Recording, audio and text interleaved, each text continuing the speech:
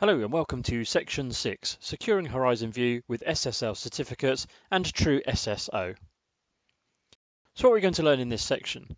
In this section we will discuss the security aspects of VMware Horizon View 7 and in particular how we deliver secure communication not only with the end user clients but also between the different View infrastructure components in the data center. To deliver this secure communication, we're going to look at one of the two options available, SSL certificates, and the other option, VMware True SSO. So now let's move on to the first video of this section and look at how to deploy SSL certificates in your Horizon View environment. So what are we going to learn in this particular video? We're going to start by looking at why you need to deploy SSL certificates in your Horizon View environment. Then we will go through the configuration process, including setting up a root CA for use in the lab environment, before then installing a certificate onto the View connection server. Before we do that, let's just talk about why you need SSL certificates for Horizon View. If you are transmitting sensitive information from a website to an endpoint device, you need to secure the information with encryption, otherwise data could become compromised. As Horizon View is essentially like a web service to which end users connect from their endpoint device to the View connection server, you need to ensure that this connection is secured. In this case, SSL is used to establish the secured link between the client device and the virtual desktop machine, although with View no actual data is transmitted. The pixels from your virtual desktop machine are transmitted, and if a third party intercepts the transmissions, they could potentially see your screen by redrawing these pixels. SSL is also used for communication between the Horizon View components, such as the connection servers and replica servers. Having an SSL certificate installed is a requirement for Horizon View. We're now going to look at how to deploy our SSL certificate on our View connection server. But before we do that, we're just going to quickly take a look at how to create a root CA. So typically you'll have one of these in your environment. So this is where certificates are issued from. So in a live environment, clearly that will be in place. But if you're running a isolated POC or demo environment, you may not have this role installed. So we're just going to spend a few minutes just quickly showing you how to set up a root CA on a server. So here we've logged into our certificate server in the example lab environment, and we've launched our server manager console. So what we'll do here is the first thing is we'll click on add roles and features. Then we see the before you begin page. So we're just going to click next to skip past that. Then we have our installation type. This is going to be a role-based feature. Click next to continue. And then we need to select our server from the pool. So this is our hzn-certs.pvolab.com server. So we click next with that highlighted, and then we will see the server roles that we can select. So we're going to select Active Directory Certificate Services as the role. Then we can see we're going to add all the features, so role administration, certificate authority management tools, and include any management tools if applicable to add those features. So once we've selected that, we can click our next button. Then we have our features, so we're not going to actually install any features here, so we can just click next continue. Then we have our Active Directory Certificate Services, so just some things to note here. The name and domain settings of the computer cannot be changed after a certificate has been installed. That's because obviously the certificate will change because of the name of the server that's issuing, so just make a note of that. Then we click next to continue. So what do we want to install? So we're going to install a certificate authority. We're going to click next to continue. And then we're going to see the confirmation screen. So to install the following roles and services, we need to click install, but also here, restart the destination server automatically if required. So we're going to check that box. It says if a restart is required, then the server will restart automatically without additional notifications. Do we want to allow that? Yes. And once you're happy with that configuration, then we can click the install button.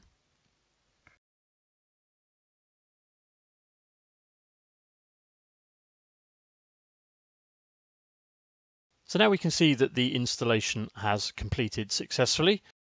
We'll see a little warning box here, and this warning box is because there are some additional configuration steps that we need to complete. So we can click here to configure Active Directory Certificate Services on the destination server. And then we see our ADCS configuration box pop up. So to install the following role services, you must belong to the local admins group. And to install the following role services, you must belong to the enterprise admin groups. So in our credentials here, we're going to put our administrator, so our domain/our administrator account. We can change that if you want to. Click next to continue. Then we are configuring a certification authority. So we select the box and then click Next to continue. Then specify the setup type for the certificate authority. So in this instance, we're going to go for an enterprise CA. So we click Next to continue. And then because this is our first certificate, we're going to go for a root CA as it's the first one.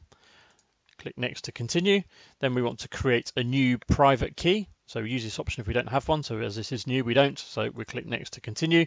And now we need to choose our cryptographic option. So the hash algorithm for signing the certificates, we're going to use SHA-256. And we can choose our type of cryptographic provider and the key length.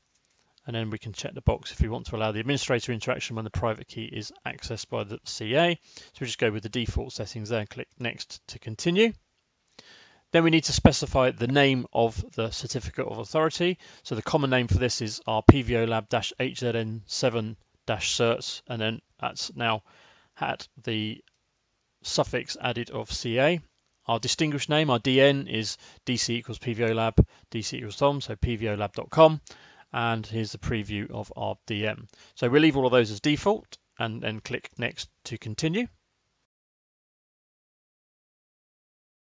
Then we see our specify the validity period. How long do we want this particular certificate to be valid for? So we can choose days, weeks, months. So we're just going to go with the default 5 years and then click Next to continue. Now we see the specify the database location. So where's the database for the cert log going to sit? Windows System 32 cert log is default, so we'll leave that as the settings there. And then we see our confirmation screen. So if you're happy with everything that has been configured, we can click configure, we can click previous or go back to any of these if we need to change something. We're happy, so we'll click on configure.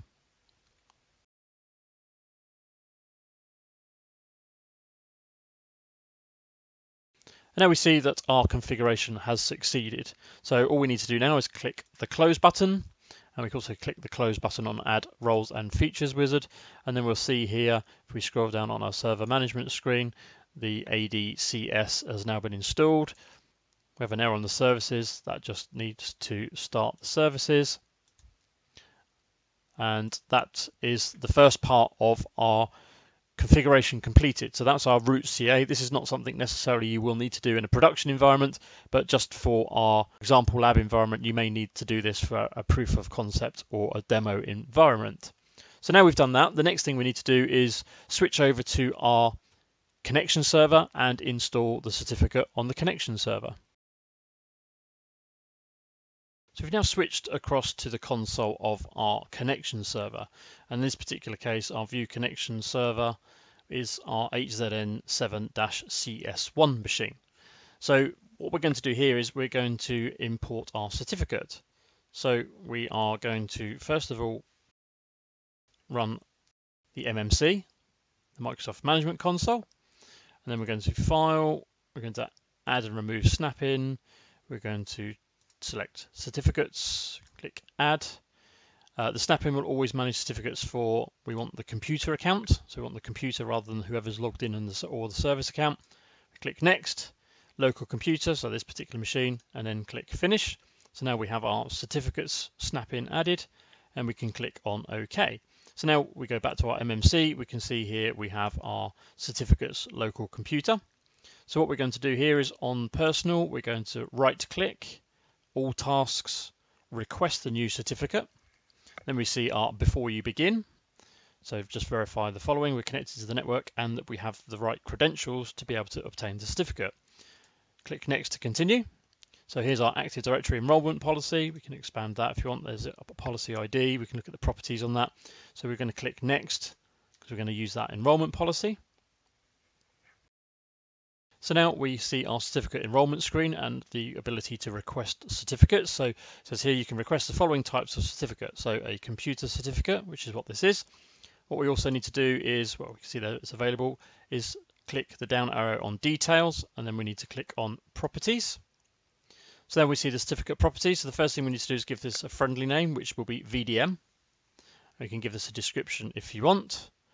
In subjects, we can give us a subject's name, so we can pick one of those. So in this case, we'll go full DN, so DC VO Lab DC equals com. So we can add that. So that applies to anything that matches that criteria. We don't need to worry about extensions. What we do need to do is private key, and then under key options, we need to make this key exportable. And then on the certificate authority, just ensure that our root CA is showing, because that's where we're going to get the certificate from. So we're going to enroll from that server. So if you're happy with those options, we can click apply, click OK. So now we have all our details here. So the next thing we need to do is click enroll. So that will now go and enroll us and import the certificate. So now we can see that's succeeded. So if we want to click on details, we can see the details of our certificate. We can view the certificate if you want to. There's the details.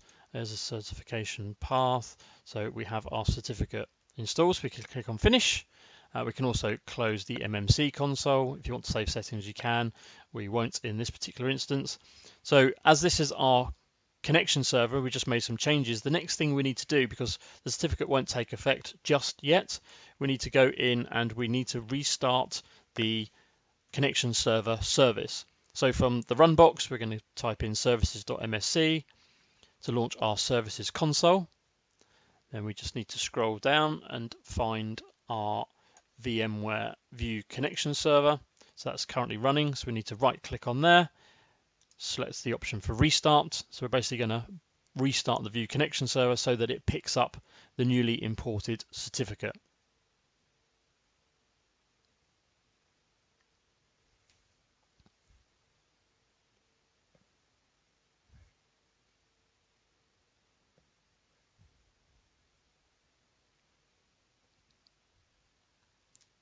So now the service has restarted and we've successfully created and imported our certificate onto our connection server.